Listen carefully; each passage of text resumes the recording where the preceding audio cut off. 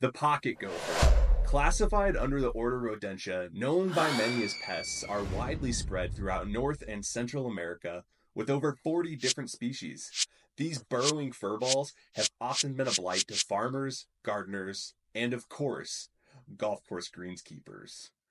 But what if I told you that gophers actually play an incredibly important role in the environment and may in fact be the first non-human mammal to be observed practicing farming? Before we get to the farming, let's learn a little bit about them. These potato-sized rodents get their name from their large cheeks, which form pockets, allowing them to temporarily store and transport their food. They also have some wicked incisors, the big teeth up front, which they use for cutting through thick roots. They can also seal those big cheeks and use their teeth like a shovel or pickaxe to break through the tough dirt. Like most rodents, these incisors just keep growing, so all of this hard work keeps that growth in check by wearing them down. Another interesting fact is that gophers are typically solitary creatures, except in cases where it's time to get down and dirty. And in this case, we're not talking about the actual dirt. Mothers will care for their babies for a few weeks before kicking them to the curb to set out in the world and go for it, to forge their own destinies. Typically living only a few years, gophers have many natural predators. Weasels, ferrets, and other predators will invade their tunnels to hunt them out. When gophers do choose to venture out of their underground homes, they're faced with aerial attacks from birds of prey such as hawks and eagles. While the life can be harsh, the gopher is very prolific, meaning they are quick to make more of themselves and keep the population thriving.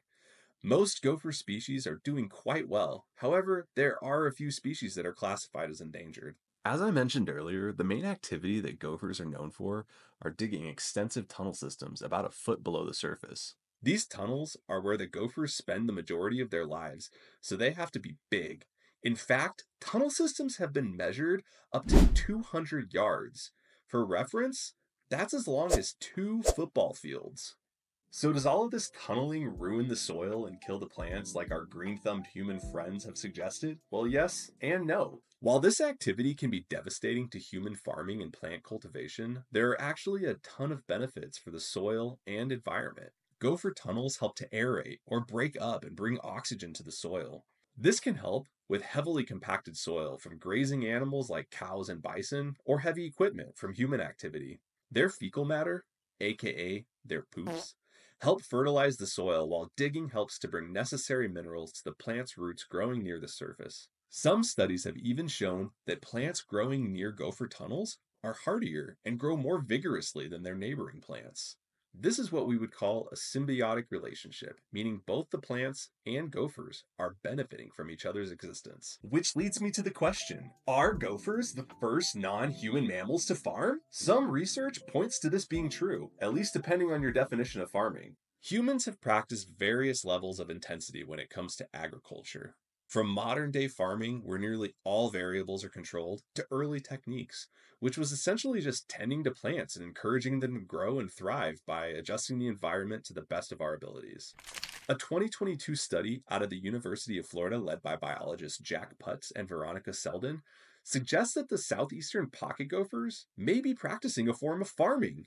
These researchers dug trenches through parts of the gophers' tunnel systems and blocked them with drums to isolate the gophers to only part of their tunnels. Once blocked off, they used cameras designed for inspecting sewer pipes to observe the root growth and activity. The roots in the blocked off portion quickly overgrew the tunnels, but what was observed in the active tunnels was astonishing.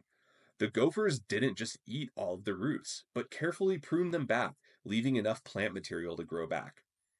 It was observed that this selective harvesting allowed the gophers to meet most of their caloric needs, while also encouraging the plants to regrow through stimulating a stress response. Combined with their sweet, sweet fertilizer, these plants grew strong, and both the gophers and plants thrived. So are our little friends farmers? I guess that's up to your definition of farming. They are certainly showing some serious restraint by not eating the entire plant and destroying their food source, whether instinctive or just as a learned behavior. Next time someone's complaining about gophers, remember how beneficial they can be for the environment, and that even something as simple as a burrowing rodent can be more than meets the eye. If you enjoyed this, Give me a sub or follow. I'll be doing more videos on burrowing rodents and surrounding the spirit of the brand I'm building. Go for it. Inspiring and empowering people to chase their dreams. Let's go for it.